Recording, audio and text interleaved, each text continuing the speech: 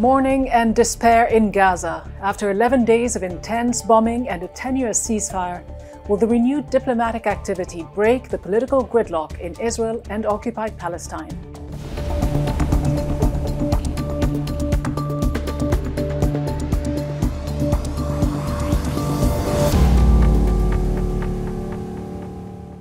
Hello, I'm Rida Fakhri. Welcome to the program.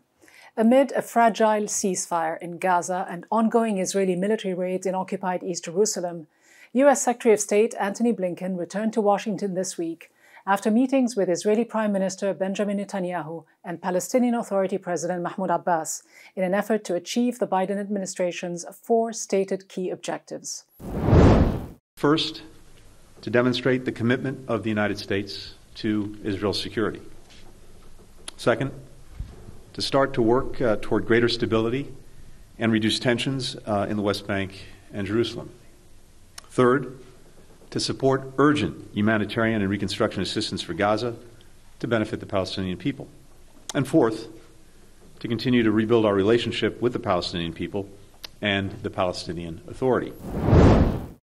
Blinken also announced the U.S. will reopen its consulate in Jerusalem, which was closed by Trump, a move of little significance unless Washington withdraws its recognition of Israeli sovereignty over East Jerusalem in line with international law. Blinken also said the U.S. would provide $112 million for the reconstruction of Gaza, bringing the total aid to $360 million. This while the State Department has approved a $735 million sale of weapons to Israel, bypassing congressional approval. Now, with tensions remaining high, the political stalemate in Israel and Palestine continues. A bloc of parties opposed to Netanyahu have until next week to rally support to form a new government, and Abbas has postponed indefinitely legislative and presidential elections he wasn't sure of winning, citing Israel's refusal to allow Palestinians in East Jerusalem to vote. In a few moments, I'll be speaking with former Palestinian Foreign Minister Nasser al-Kidwa and former Israeli Foreign Minister Shlomo Ben-Ami, two prominent critics of their respective leaderships. But we begin in the East Jerusalem neighborhood of Sheikh Jarrah, where the forced expulsion of Palestinian families by Israeli settlers sparked the latest crisis.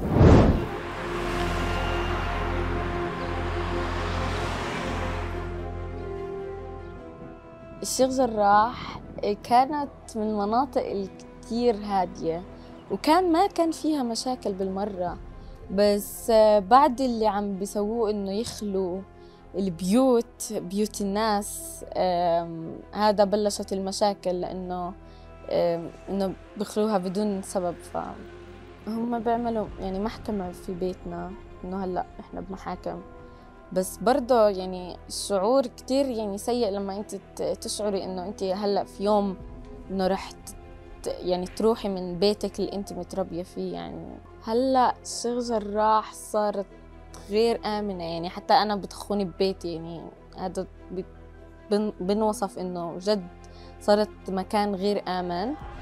وكمان صارت زي بيقعدونا على أعصابنا، يعني كل يوم مشاكل، كل يوم بصير في قنابل وما بيخلونا نعمل إشي على راحتنا، ما بيخلونا نتحرك براحتنا.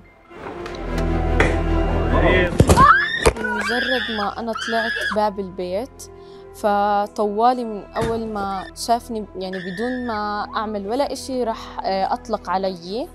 طبعاً هذا أعطاني شعور عدم الطمأنينة والخوف وفيش أمان، بطل في أمان في بيتي يعني حتى. فأنا أطلق علي رصاص مطاطي، هذا طبعاً سبب لي كسر في العمود الفقري في الفقرة 12، وسبب لي ردود في الرئتين، وخلاني إني أصير عندي صعوبة في التنفس، وكمان صار عندي بالكسر صعوبة في الحركة.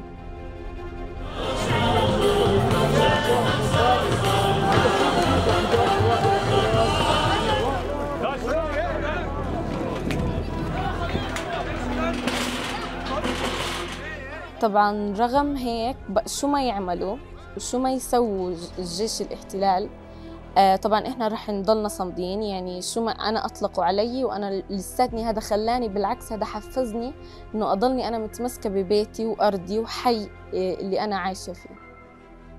يعني شو أرضي، يعني الحي اللي أنا ساكنة فيه، اللي عايشة فيه مع جيراني. يعني شو متربية فيه من أنا عمري أنا عمري هلأ 16 سنة، إلي 16 سنة عايشة هون. يعني إشي مش بسهولة يعني هم إنه يطلعوا الواحد من بيته. Jana al-Kiswani shot in the back just outside her home in Sheikh Jarrah. The police officer has been suspended after video of the shooting emerged. The Israeli Ministry of Justice says it is investigating the incident. Now, while the Israeli police was using force against Palestinians in the Sheikh Jarrah neighborhood, the leadership of the Palestinian government was virtually absent and silent. Joining me now to discuss the state of Palestinian affairs is former Foreign Minister Nasser al-Kidwa. He headed the new independent Al-Hurriya, or Freedom, party to challenge the leadership of Mahmoud Abbas, who's been in office since 2005. Dr. Nasser al-Kidwa, thank you very much for being with me. What the events in Sheikh Jarrah and in Gaza showed the world is that there is no Palestinian leadership. While Gaza was being pounded by Israel for 11 days, the president of the Palestinian Authority was virtually absent. Hamas filled the vacuum. Israeli governments over the years succeeded in implementing this divide and rule strategy, and the PA has been left without any power or credibility. Is it time to rethink the leadership and the strategy of the Palestinian liberation movement? Well, it's time to rethink the whole Palestinian internal situation. We have a situation that needs to be changed, starting with the fact that there is a split between Gaza and the West Bank. There is a split politically. There is a dysfunctional situation when it comes to the authority itself. And recently they have cancelled the elections, the last democratic feature of that authority. So generally, we need broad and deep change, as I called it in the past, and hopefully this is what's going to happen. But what does it look like when you say that there is the need for change? Because you mentioned the split, you mentioned the dysfunction, you also mentioned the elections that Mahmoud Abbas cancelled. You were running on an anti-corruption platform, and there certainly is a lot of endemic corruption within the PA and other Palestinian groups. But shouldn't your priority be a unified front against the occupation? Yes, of course, this is one of the priorities. And by the way, we do have, or we did have, and we still have a political action program that is a rich one, that is broad and covers 25 titles, if you wish, including the internal Palestinian situation, but also including the Palestinian strategy when it comes to the Palestinian-Israeli conflict. So it's comprehensive rather than any narrow action plan. And of course, we need to implement that program, and it's not going to be easy task. But again, the important thing is to start. The important thing is to dare the situation and to object to the situation and to try to change the situation.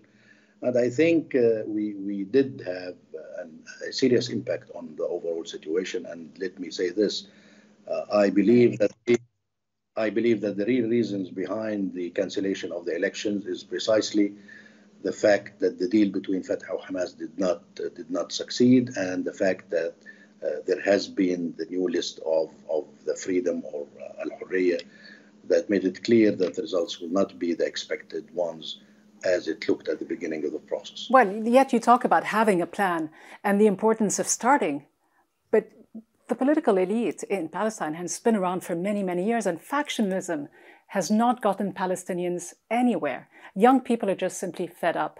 Mahmoud Abbas has been in power since 2006. His term officially ended in 2009. And it's virtually impossible, let's face it, to hold free and fair elections under occupation. To what extent was his decision, though, to cancel these elections driven by fear of the real challenge that you and others represent to his continued rule?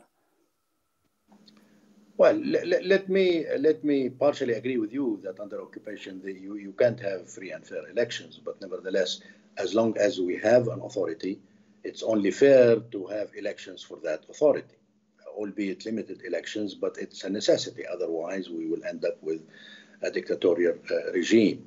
So having election is a must in spite of the occupation and irrespective of that occupation and its impact. We have to do our best.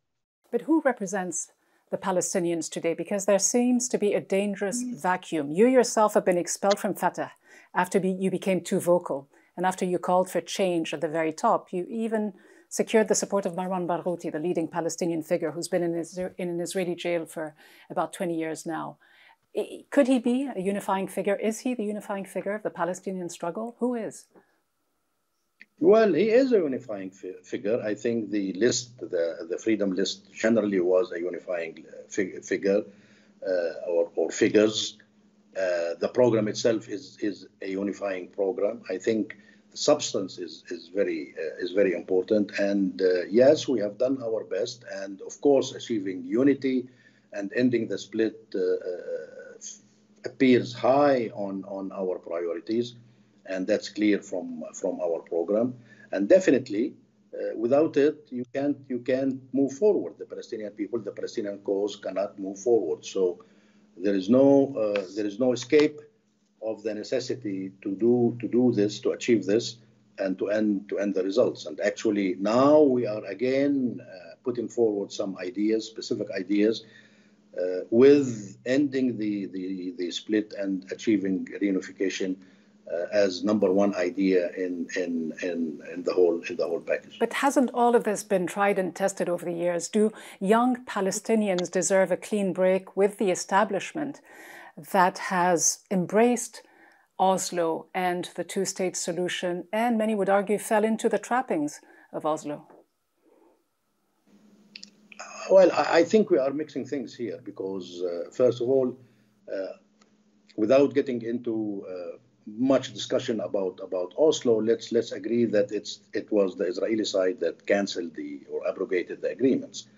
So now we need to deal with the situation in light of that fact. That's number one. Number two, I think there is nothing wrong with the two-state solution except maybe the term. The term itself became to be linked with the never-ending negotiations that followed by negotiations that achieved nothing and that proved to be futile. But the national existence of the Palestinian people, the existence of the state of Palestine, albeit under occupation and subject to colonialism, is something that is beyond doubt and something that should not be actually denied. And I believe that the Palestinian struggle should center on achieving national independence, freedom, self-determination, national independence like any other people around the world. You want to call this two-state solution, fine. If you want to call it something else, it's fine. But do you really believe that a two-state solution, Dr. Kidwa, do you still believe that a two-state solution is an option? Isn't the Arab Peace Initiative as well dead and buried? We saw how several countries have normalized relations with the Israeli government, despite the ongoing occupation. Wasn't the two-state solution a red herring, a mirage in many respects that simply distracted from the ongoing settlements and the occupation? It depends what you mean by two-state solution. If you mean the so-called peace process and the endless negotiations, yes, it was red herring. But if you mean the national entity, the Palestinian national entity, national identity, national state, the existence of the state of Palestine, again, albeit under occupation and subject to colonialism, that's a different matter because the Palestinian people is not about to give up on this fact. And by the way, that includes also the young generation, because when the young generation asks, what do you think of the peace process? What do you think of the two-state solution? They would tell you no, because he hated the so-called peace process. But if you ask him straightforward, what do you think about your national identity? Do you want to have independence in your state of Palestine? Of course, you would get yes, and big yes. So I am talking about this. I'm talking about my national identity, my national belonging, my national state that needs to be liberated, and we have to achieve national independence. But realistically speaking, though, not going to change. Realistically, yes, should you strive towards a one-state solution, something that Edward Said long advocated for? Israelis and Palestinians living under one roof with equal rights for all? There is nothing like that. That's exactly the hoax.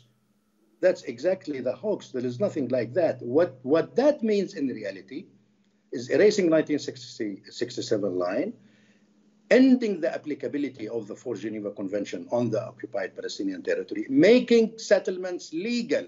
And this is exactly the main goal of the Zionist movement and some liberal Jews, liberal Israelis that advocating that kind of solution. They are asking me to give up on my identity, on my national rights in return for a promise, very vague promise, for some kind of rights in the future that they will never materialize. But precisely, Dr. Kidwa, under the guise of the peace process, under the guise of the continuing peace process and the two-state solution mantra, hasn't Israel done exactly that, which is expanded its settlement building? Let's not confuse the so-called peace process and the two-state solution, the term linked to it, with the Palestinian national rights. That's number one. Number two, yes, the Israelis waged settler colonialism, waged campaigns following each other of oppression against the Palestinian people. Yes, of course, there is no denial of all this. But the theoretical substitute that speaks of individual rights cancel my national identity for nothing, for a promise that will never materialize. And let's remember that even in Israel itself, the Arabs there, the Palestinians there, the allies of Ayman Oda still do not have equal rights. So imagine Jerusalemites and then imagine people like me in Ramallah and other places. That is not going to happen. The only thing that such kind of claim would achieve is legitimizing settlements, unfortunately, and playing in the hands of the Israelis. So again, we are not about to give up on our national rights. We are upholding these rights. We are upholding our national goal as the national independence in the state of Palestine. With or without settlements, we are going to wage that struggle. And the Israelis will have no choice but to accept that, because it's the logic of history. People will always be victorious, and we will always achieve our national independence and our liberty. Dr. Nasser Al-Kidwa, former Foreign Minister of Palestine. Great to have you on the program. Thank you so much for being with us. Pleasure.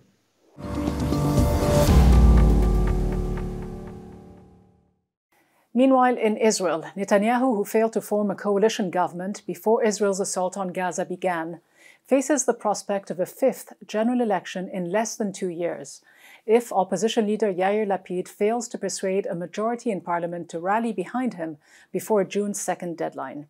The Israeli Prime Minister is also facing corruption charges.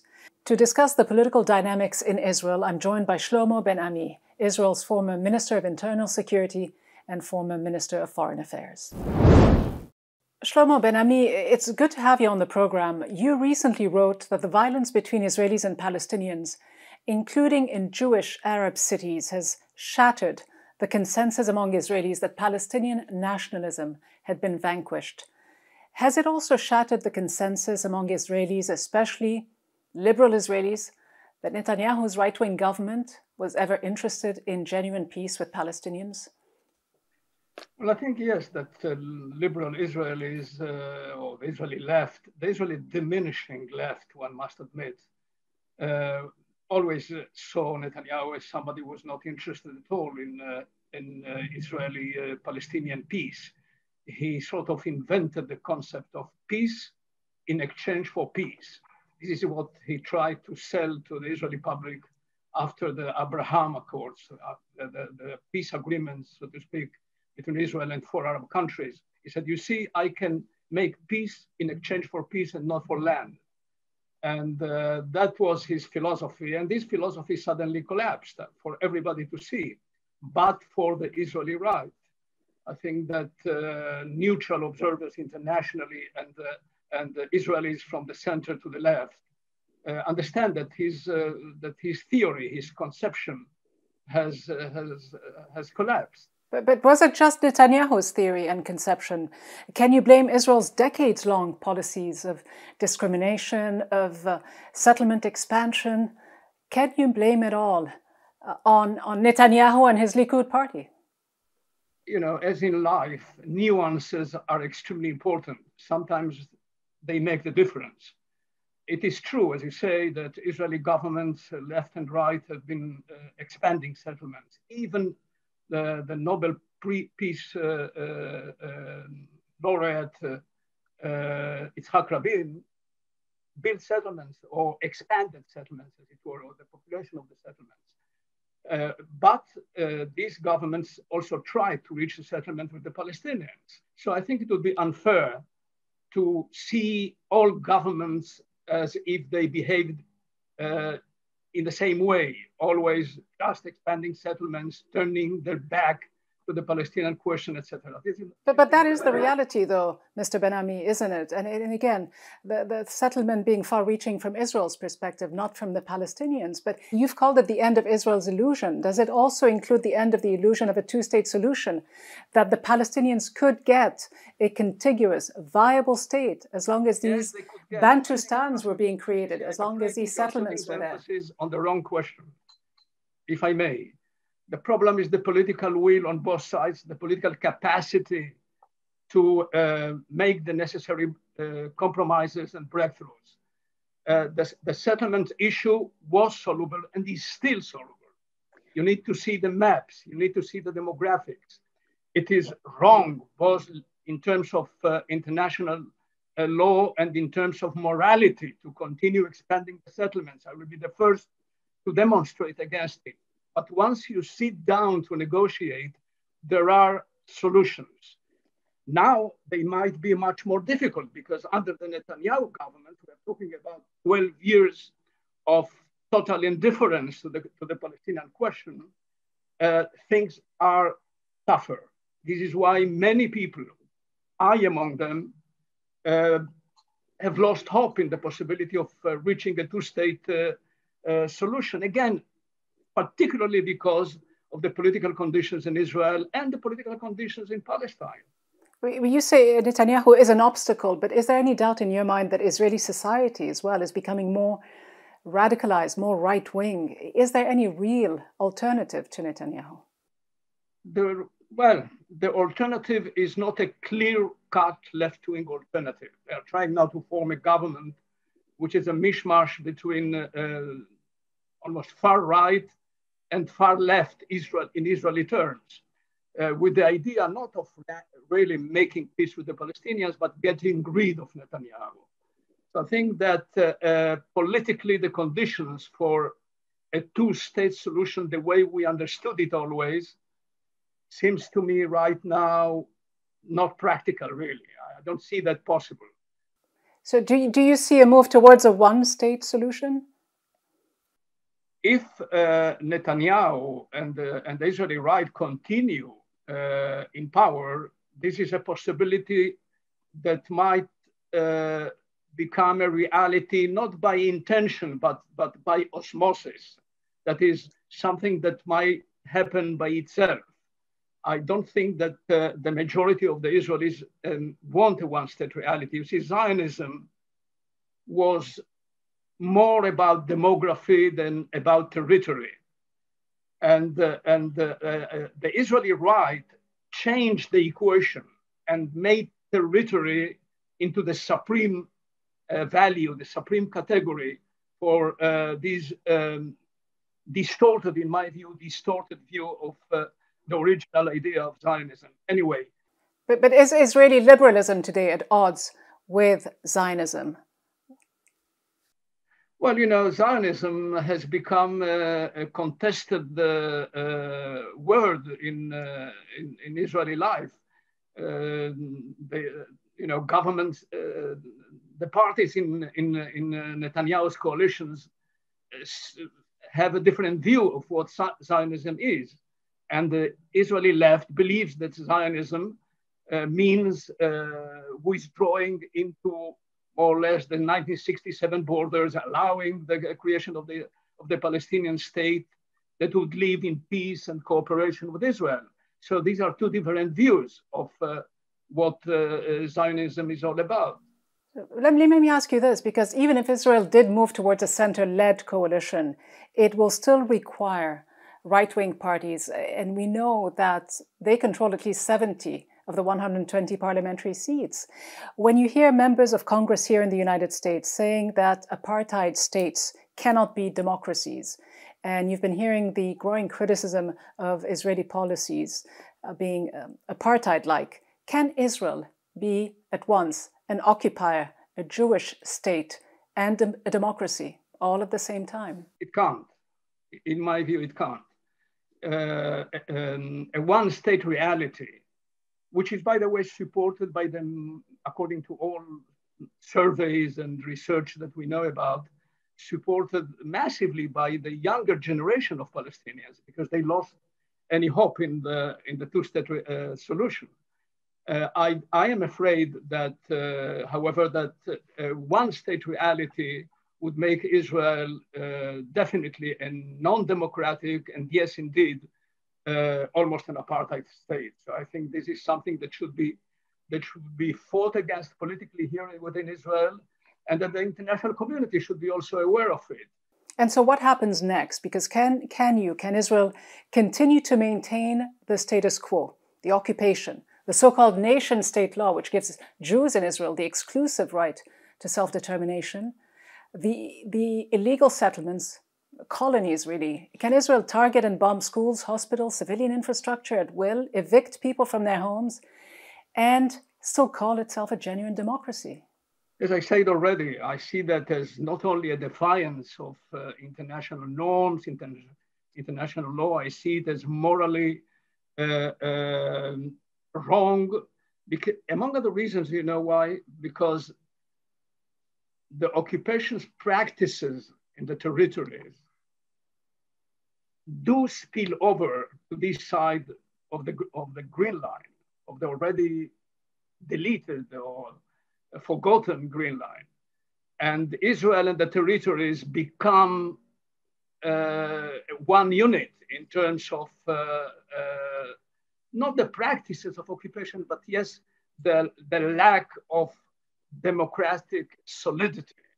So I think that Israel cannot, just to repeat what we said already, cannot be a one Jewish Palestinian state from the Mediterranean to the Jordan River and yet stay democratic. I don't believe it can. So what do you think needs to happen? Firstly, do you agree with those who say that Israel today is an apartheid state? And second, what needs to happen? No, I'm not saying that today Israel is an apartheid state. I'm saying that it might become an apartheid state if it becomes, if the occupation becomes a permanent phenomenon. How do you make sure that the occupation is not a permanent phenomenon? Obviously, we saw the United States, Israel's closest ally, give Israel a blank check. But what kind of pressure will need to be put on Israel for things to change? Would you support calls, as we're hearing now in the Irish Parliament from some, to impose sanctions on Israel? What will it take? Well, you know, I will not advise sanctions on Israel. This is up to different countries to decide what they want, and I'm not going to discuss it now. Where will the pressure need to come from, though? Where will the pressure need to come from? From within? It needs to come from inside, and I don't mind, obviously, that if the United States speaks clearly to Israel. I think that they should be tougher. I think that they should speak the realities to Israel.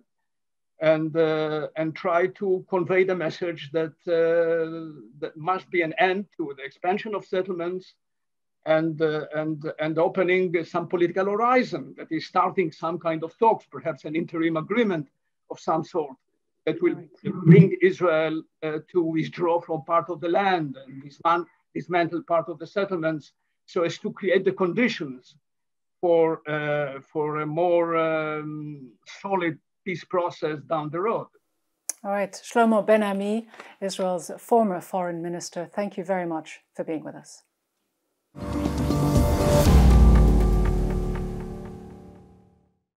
Now, for the first time this week, Israel's settlement expansion was described as, quote, de facto annexation by a member state of the European Union. The Irish Parliament passed a motion condemning Israel's actions on settlement expansion. The Irish Foreign Minister who supported the motion condemned Israel's manifestly unequal treatment of Palestinians, while others called Israeli actions in the occupied Palestinian territories illegal land grabs. Joining me now to discuss the significance of this move by the Irish Parliament is Member of Parliament Gino Kenny, who has called for sanctions against Israel. He is a member of the People Before Profit Party. Deputy Kenny, the Irish Parliament has done something that no other European Parliament has done, which is recognise and condemn Israel's de facto annexation of Palestinian land. You've gone one step further, though. You called for sanctions on Israel following its military onslaught on Gaza. How significant is it for Ireland to have taken the lead within the EU, and what are the chances to see sanctions actually imposed? Well, I think it's important, because we have to go beyond words, and there has to be deeds, and there has to be kind of consequences for Israel's actions, not only in the last couple of weeks, but the last 65, 70 years.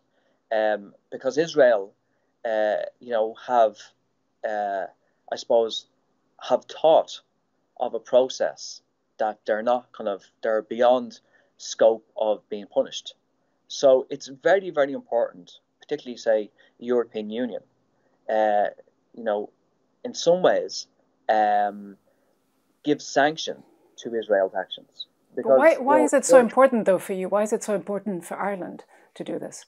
Well, I think obviously Ireland was under occupation for a long, long time, and there's huge empathy in relation to what's going on in Palestine, and there's huge support in Ireland for the Palestinian cause, and that's always been the case. So we understand, what it feels like to be brutalized and to be occupied and to be marginalized. We understand that, it's in our DNA, and we really sympathize with the Palestinian cause. And it's not just the Palestinian cause. I mean, there's the whole issue of human rights, and this is not a religious thing. This is, let's get away from, if it was, Jew and Arab or Muslim or anything like that. This is, at the basis of, the terrible injustice done to the Palestinian people is human rights. And that's the heart of, what we are standing up for. And, them human rights should be, it's just so important that them human rights are adhered to, related to international law. You say human rights are very important and they need to be adhered to. You also accuse the European Union of hypocrisy, of turning a blind eye to the Israeli aggression. You said that the policy of, quote, appeasing apartheid Israel won't work. But the reality is it has, and won't it continue to work? Are we likely to see this shift when, as you've mentioned before, the EU has a trade agreement with Israel worth billions of dollars? Billions of dollars, and every single year that trade agreement goes on. Now, Israel is not a normal state. It is an apartheid state. It is a racist state. And if that's the case, and I'm not just saying it, other agencies have said it. A recent Human Rights Watch in relation to the state of Israel has called it an apartheid state. If that's the case, under international law, under European law, surely we can't stop. We will have to stop treating Israel as a normal state. And the least we can do as Europeans, at the least, the very, very least, is to stop normalizing Israel. And in order to do that, you have to sanction Israel, economical sanctions, in relation to its ongoing occupation of Palestine. Look at the comparison. That happened in the context of South Africa, which I think is the comparison you were going to draw. In Ireland, it's worth remembering, was the first Western country to ban all South African goods during apartheid. South Africa was isolated because of these sanctions, because of the international solidarity movement. The same isn't happening when it comes to Israel. So are you going to be able to shake off these deeply entrenched political and economic interests that all European countries have with Israel? Yeah, well, that has to change. I think, the public opinion is way ahead of politicians in relation to, what's going on in the Middle East, particularly in Palestine. And they understand that, Israel cannot continuously get away with some of the crimes that is committing. And that's really, really important. There has to be sanction. And if the European Union won't do it, there's if you want to make a comparison between what happened in South Africa, there was a huge swell of opinion, public opinion against what South Africa, apartheid South Africa stood for, particularly in the 1980s, between general strikes, boycott, disinvestment. That's what's needed against the state of Israel. And there is a proposed Irish law that would do just that. The Occupied Territories Bill is what it's called. It would criminalize trade with and economic support for illegal Israeli settlements in territories that are deemed occupied under international law. How important is the passage of this bill, which I understand has passed the Senate, which is the lower house? Yeah, so the government are holding that bill up. So that bill would basically ban settlement goods that originate particularly in the West Bank. They would be illegal. We would like to go much further and to ban all Israeli goods, full stop. Now, the scope of that bill, the Occupied Territories Bill, it got huge support in Ireland. But unfortunately, the government at the moment have got quite nervous in relation to the Israeli lobby and also the American US lobby. They've got quite nervous and they've kind of stalled that process. But I know the supporters of that bill want to see it kind of enacted, and we would, we'd be one of the first countries in Europe, actually, first country in the European Union to ban settlement goods. But as you know, there is a movement, though. There are many motions in several countries, whether it's in Germany, whether it was in Canada a few years ago, or several other European countries as well, that almost equate between the BDS movement, the boycott, divestment and sanctions movement against Israel, and anti-Semitism.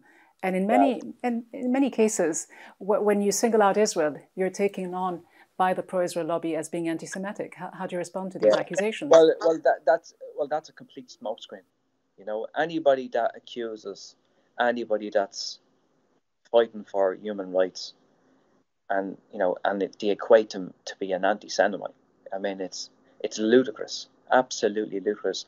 And the Zionist movement deliberately tried to confuse the issue between being pro-Palestinian, being pro-human rights, to being an anti-Semite. I mean, it's literally ludicrous, absolutely ludicrous, and it's a smokescreen. But I want to come back to the reality, though, on the ground, because according to the European Commission, the EU is Israel's biggest trade partner, accounting for almost 30% of its trade goods in 2020. And almost 35% of Israel's imports come from the EU. In fact, last year, the total trade in goods between Israel and the EU was about 31 billion euros. So it's going to be tough for supporters of the BDS movement to change all of this, isn't it? Yeah, it is tough. I mean, it's sometimes, when you look what's going on in Palestine, there's it can feel hopelessness, and that's not just, you look at the situation, it seems kind of almost intractable. But the BDS movement is the cutting edge in relation to isolating Israel and holding them to account, because that's the most important thing, and holding them to an account economically, politically, and kind of legally. Because if we don't do that, then this generation, will ask, well, what did the generation that has lived through the occupation, what have they done? And this generation now has been very politicized because of the Black Lives Matter movement, and they have become very politicized because of the issue of Palestine. And now there's a new sway, and there's a new kind of, I suppose, narrative that Israel cannot get away with the crimes they commit on a daily basis. Their occupation is just unacceptable. All right. Gino Kenny, member of the Irish Parliament, thank you so much for being with us. Thank you.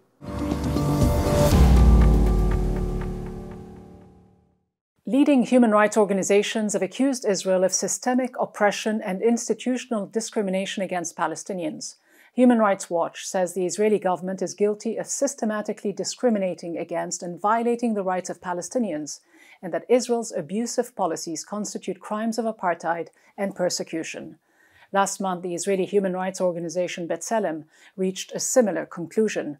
And earlier this week, France's foreign minister warned of the risk of, quote, long-lasting apartheid if Israel maintains the status quo. Now, 5 million Palestinians have been displaced or exiled since the State of Israel was established in 1948. Over the past 5 years alone, the settler population in the occupied West Bank has increased by 17%. In occupied East Jerusalem, 1,000 Palestinians are at risk of being dispossessed and forcibly evicted from their homes by right-wing Jewish settlers and Israeli court orders. Land occupied by force by Israeli settlers in the West Bank, including East Jerusalem, makes the prospect of a viable Palestinian state virtually impossible. The State of Israel is the only country which has never defined or delineated its international borders. Now, in the US and Europe, governments have warned about a rise in incidents targeting Jews following the attacks on Gaza. In the United States, the Anti-Defamation League reported 193 anti-Jewish hate incidents after the crisis began. And while lawmakers have spoken out against these acts, accusations of anti-Semitism are becoming more widely used to target those who condemn human rights violations by the Israeli government.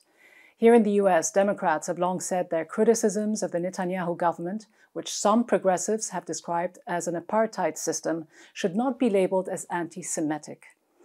This week, 4 American Democratic lawmakers signed a letter to President Biden saying they, quote, reject comments from members of Congress accusing Israel of being an apartheid state and committing acts of terrorism. These statements are anti-Semitic at their core and contribute to a climate that is hostile to many Jews. Now, many Israeli and Jewish scholars are speaking out against attempts to accuse those with legitimate criticisms of the Israeli government as being anti-Semitic. I'm joined by one of those scholars, Avi Shleim, Professor Emeritus of International Relations at St. Antony's College, Oxford University. He is the author of The Iron Wall, Israel and the Arab World. Professor Shleim, there has been much discussion lately about what is appropriate language to describe Israel's actions, the actions of the Israeli government and its policies against Palestinians. As a longtime scholar of Israel and Palestine, as someone who's also studied the geopolitics of the region, how would you describe the policies of the Netanyahu government in the occupied territories and the reaction that we see in the UK and elsewhere to it? I would describe the policies of the Netanyahu government towards the Palestinians as illegal at every level. Everything Israel does in relation to the Palestinians is illegal and in violation of international law, of international humanitarian law, and of UN resolutions. Israel's annexation of East Jerusalem after the Six-Day War is illegal.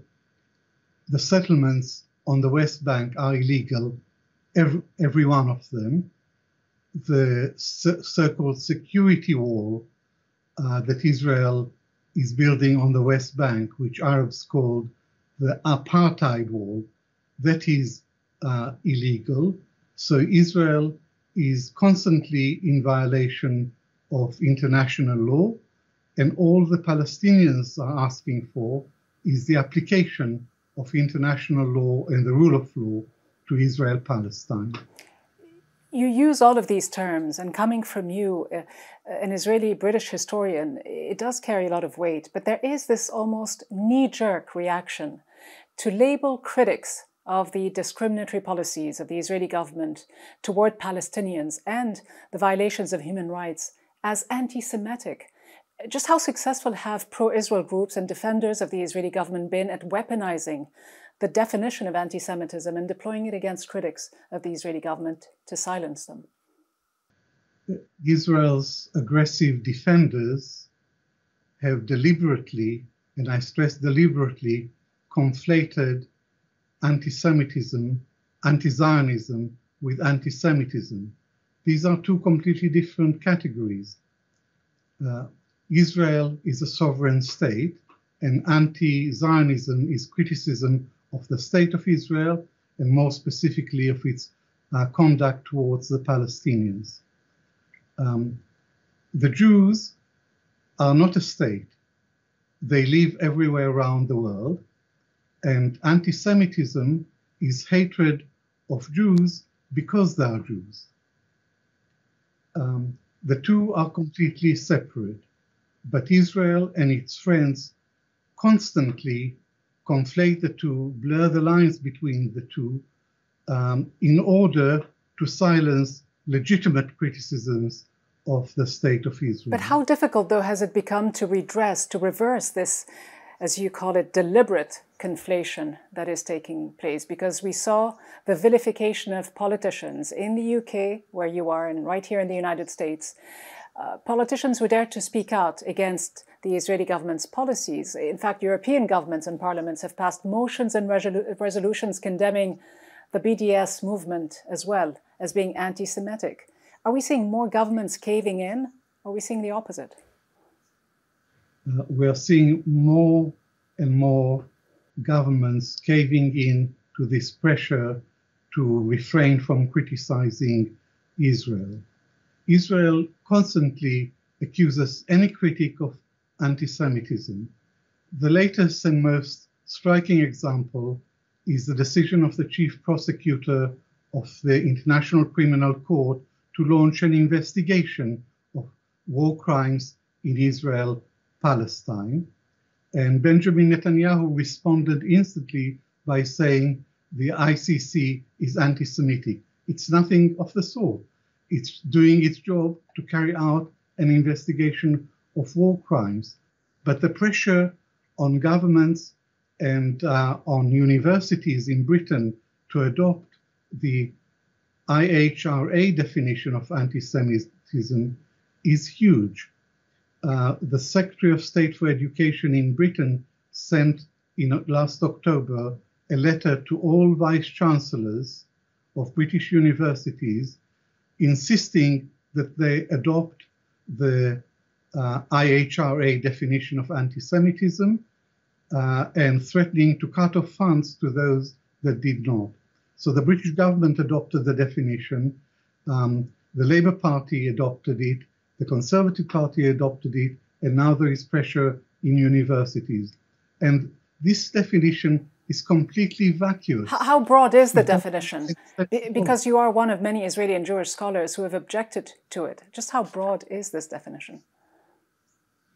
The definition is 2 sentences, and it says that anti-Semitism is a certain perception of Jews, but it doesn't say what perception of Jews. In Britain, 85 universities have caved in to the pressure from the Secretary of State for Education and signed on to this ridiculous definition. And the real purpose of the IHRA definition is not to protect Jews against anti-Semitism, but to protect Israel against legitimate as well as illegitimate criticism. But yet, though, Professor Schleim, you do have some members of parliament in Europe, like the Irish parliament recently, just this week, moving to condemn what they call the de facto annexation of Palestinian land. It's very few European parliaments have recognized Palestine. No European governments, I believe, have done so except Sweden. You have called on the British government to right its historic wrongs. What will it take for Britain and others to follow suit? Could you see the day when the United Kingdom would actually recognize Palestine? It's very difficult to say because Britain is responsible for the plight of Palestine. Britain betrayed the Palestinians going back to the Balfour Declaration of 1914. My summary of the history of the British mandate in Palestine is that Britain stole Palestine from the Palestinians and gave it to the Zionists. So Britain, the Israeli-Palestinian conflict is made in Britain, and Britain has never accepted its share of the responsibility for the plight of the Palestinians.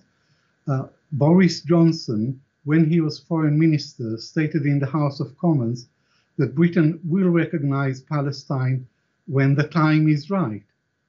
But There's been no recognition. And if now isn't the time, when is the time? And the British policy is completely contradictory, because Britain supports a two-state solution. A recognition of Palestine is a step towards a two-state solution, but it would create a more even playing field. Professor Avi Shleim, thanks so much. Great to have you on the program. Good to hear your perspective. Thank you. Thanks.